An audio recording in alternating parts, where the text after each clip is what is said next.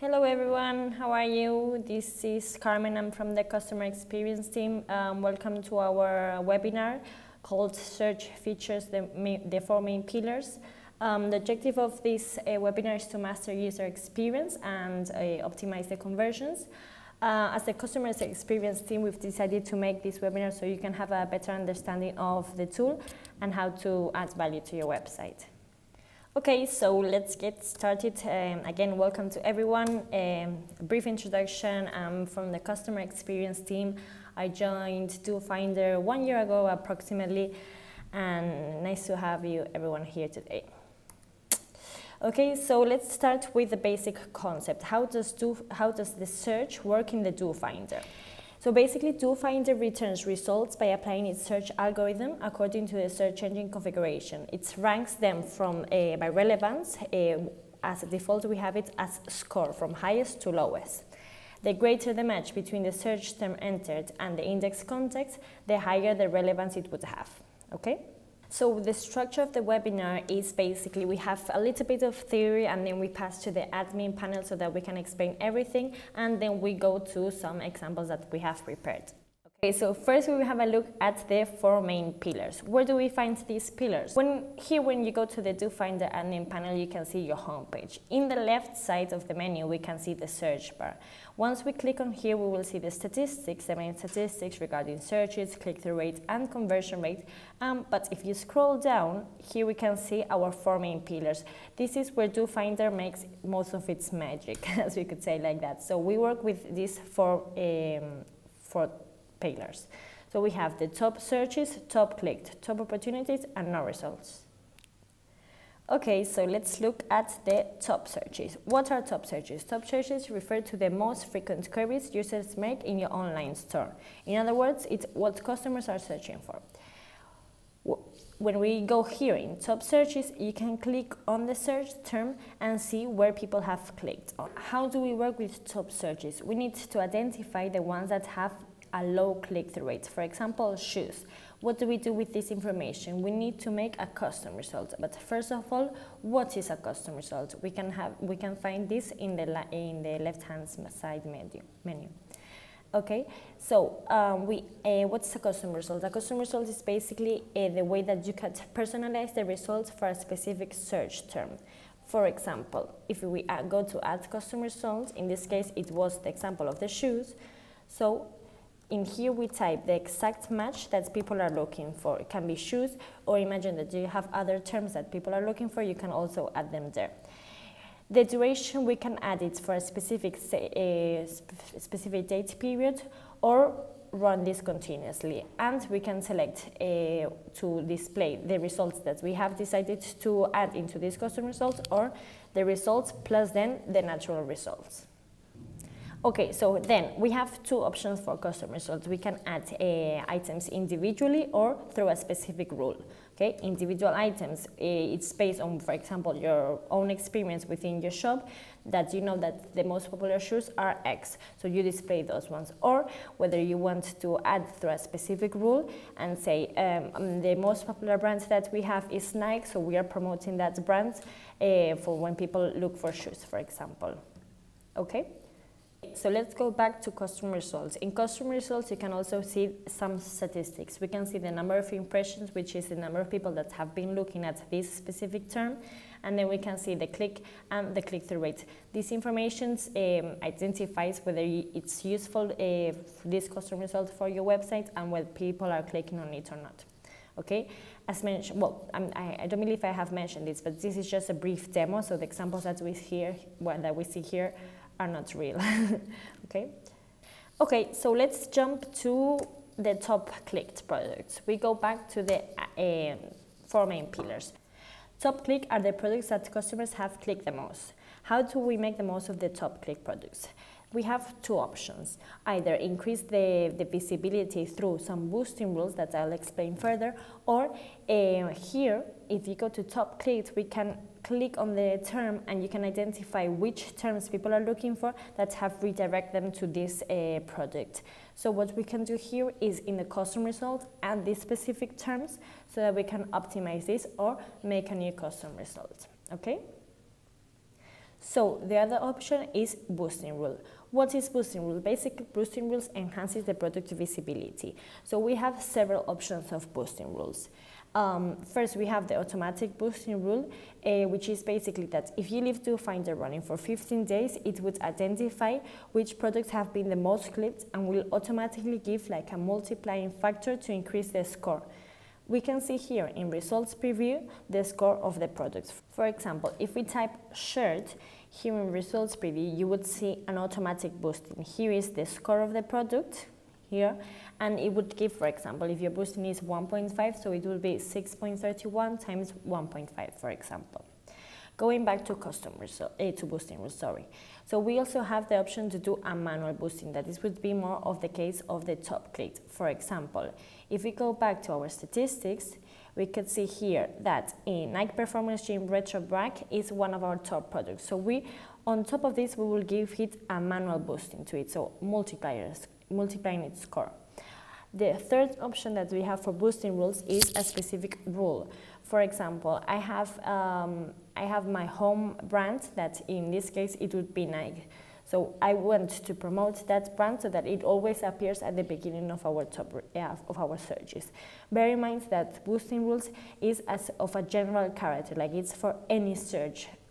On the contrary to custom result, that it was for a specific search term. Okay. So in here we would add the name of the boosting rule that we give, the multiplier factor that we're giving. We normally recommend to not put more than 2, so from 1.5 to 1.8, for example. And then here we add the specific condition. For example, in this case, brand equals Nike. This is also, for example, in the case of that you want to have a specific promotion. Imagine that you want first all the products to appear with a calculated discount. So here we would go to condition, sale price is from 1 to whatever. And in that way, for all the searches that people are making, first the ones that would appear would be the ones that have a calculated discount, okay? So going back to our presentation, here is basically the terms that we have for each of the rules that I have just mentioned, each of the 3 main pillars of boosting. And let's go back to our 4 main pillars. The next one would be our top opportunities. What are our top opportunities? Basically, it's the search terms that do not return a perfect match. How do we make the most of these top opportunities? Is reviewing these terms in results preview, analyzing the results that have been given, and if you identify that the results are not accurate, we could then apply a synonym. So for example, when we go back to results preview, let's type an error, for example. Let's type Nike without the I. Here we can identify that it's already, here we can see in query type fuzzy, and we can identify that it's already showing the correct results. Therefore, in this case, we could put it as a synonym, or we could just leave it like that, okay? The synonyms are also used in case of, for example, sneakers, trainers, or shoes. We first need to put the words that we have on our product feed and then the other possible options that we have. To add a synonym, basically we go here. We normally do not use explicit replacement, so stay focused on synonyms. And as mentioned, first add the words that you have on your product feed and then the other synonyms that could be as an example. Here we have another tool that is called AI Synonym Boost that you could use in case that you see some options here that could work for your website. So the last pillar that we have is no result. What is no result? No results occur when a search returns no matches. The objective of this is basically to transform a no result search into a sales opportunity. How we do this? Through custom results, linking it to possible banners. For example, in the website we type Nike, but my store does not have any Nike store products. So what's the objective? Basically, the objective is to show complementary or substitute products to this term that people are looking for. And we do this through linking it to a banner. We say, sorry, we do not have these results that you're looking for, but please take a look at these other results. And this is a way of trying to push sales or conversions. Going back into Doofinder and Nim panel, here is where we can see all our no results. As mentioned, this is just a demo, so we try to keep the no results below a 1%. So imagine that this in here in the no results section we would see Nike, or a product that we don't have, or a brand that we don't have, but we can show complementary products or other brands similar to this. So basically we do a custom result. Okay, so then we would link the custom result to a specific banner. When we go to banner, there's two types of banners. So we have the visual configuration or the code configuration. In this case, the code configuration could also work. It's just typing a text, a sentence that would appear. Have this product available, please check these others. This would be an example. And the other example that I just shown would be the visual configuration. Here you can also add a specific landing page for when people click on this specific banner. This would also be the case if you want to add any specific promotional banners not related to no results, for example. But imagine that you would want to add a banner of a new collection. You can decide whether to put it as a default or for a specific term, as we were mentioning. You can also decide whether to put it for a specific date period, for example, a Black Friday promotion. You can use this tool that we have here to choose the dates that you would like to set this up. So as a recap, as a recommendation that the customer experience gives, it's very important to look at the statistics and based on this, use the tools that Doofinder has to optimize the value of Doofinder to your website. So this has been everything from our side today. My colleague here has been looking at the chats and we have seen many questions, so we have been selecting some of them. Perfect, so let's jump to some of the questions we have. So first question, my goal is to improve conversion in my online store, ensuring that customers find what they're looking for. When they type a key product, I want to highlight relevant items in my store. Okay, so basically to look for improve the conversion, we would always recommend to use custom results, which allows you to showcase key products in the search results based on the market intelligence.